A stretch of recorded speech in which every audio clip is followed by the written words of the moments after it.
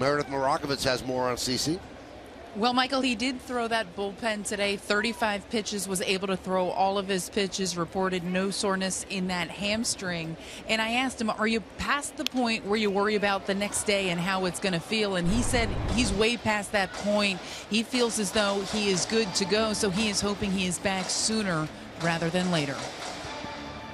Well, the year he was having, obviously, he wants to be out there. That was about 10:25 this morning.